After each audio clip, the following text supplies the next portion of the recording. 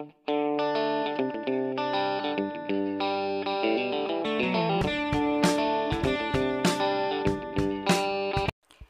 students, well I'm here to explain you the second chapter of your book It So Happened, which is titled as Children at Work. There are many reasons why children have to work. Some help their family make a livelihood. Others who run away from unhappy homes need to support themselves. Children who have to work can't go to school and play like other children of their age. You must be thankful to God for having such a beautiful life where everyone loves and take care of you and you enjoy all rights of children. It's a story about a boy named Velu. He was 11 years old from village. His father was an alcohol addict. He used to drink and often beat him. When he fed up of beaten, he ran away from his home. First day, he reached Kannur, from where he got on the Kanyakumari Express and reached Chennai Central Station. When the train stopped at platform, Velu got off. Velu was quite nervous because he had no money, no help, and no knowledge of the big city. He sat on a bench on the platform, putting his small bundle down.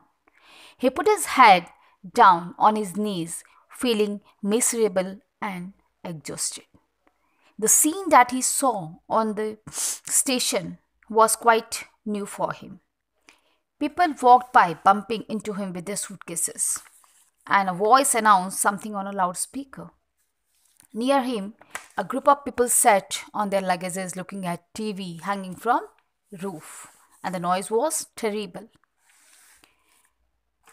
He had walked most of the first day to Kannur, that's why he was exhausted. He had no money for ticket, but luckily the ticket collector did not come to the unreserved compartment, so he had tried to sleep on the floor near the door. But a group of men next to him had played cards and shouted all night, so he was not able to sleep at all. In these moments of great nervousness and worry, a ray of light and hope came suddenly. Someone called him out, "Hey, what new to town?" Velu turned around and saw a girl around his own age wearing a long banyan. Her hair was stiff and brownish. She had a huge sack filled with dirty plastic cups and bottles, which she had picked up from the ground on one of her shoulders. She sat down near him on the bench and asked his name. So he answered her, but he didn't want to tell each and everything to the strange girl that he had run away because he could not stand his father beating him for one more day. His father would snatch away all the money Velu and his sisters earned and spent it on drink. The girl asked that what had he planned to do over here, because this place is full of such kind of children. He felt hungry and pressed his stomach. The girl said that, "Could I arrange some food if you desired?" In the beginning, Velu hesitated, but he had no way, so he followed her.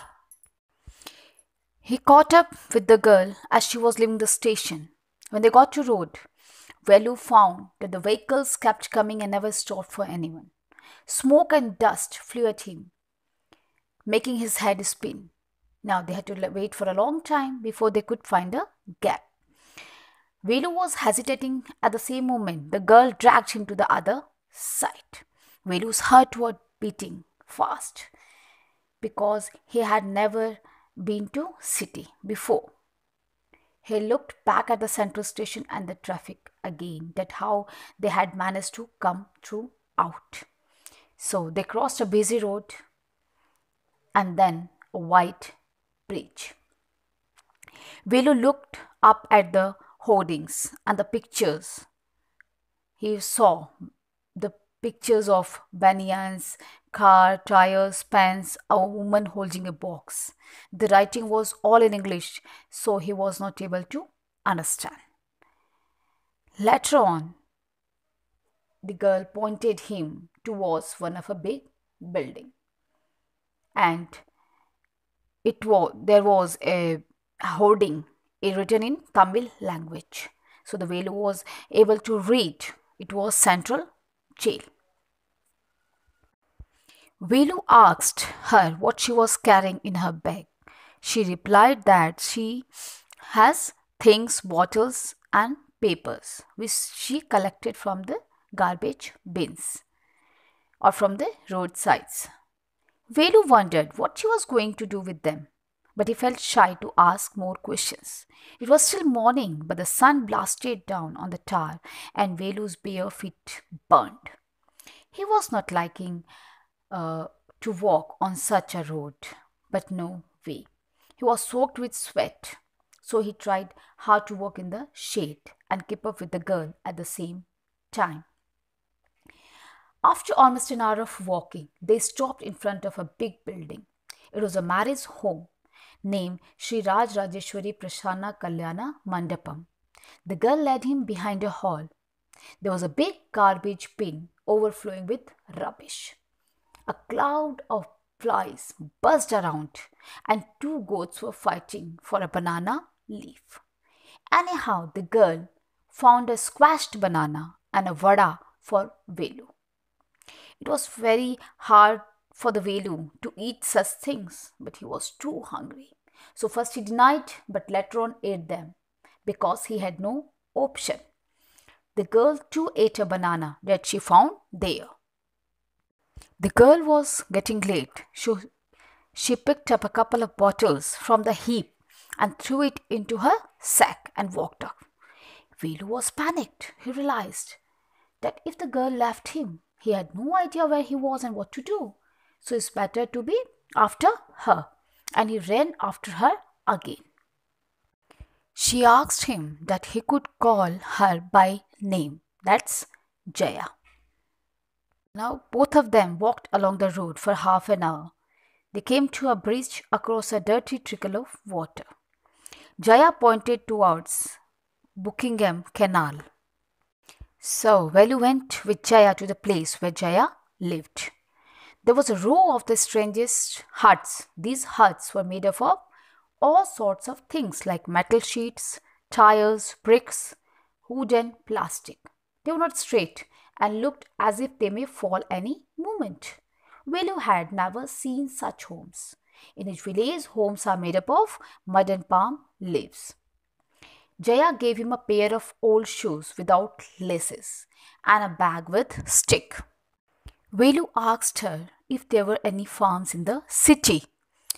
Jaya replied that there were no farmers there. They were rag pickers. Who are rag pickers? Those who collect garbage. And she showed him the sack full of things she collected. She said that she was going to sell it to Jam Bajar Jaggu. Will was puzzled because he had heard of people throwing rubbish, but not about the people buying rubbish.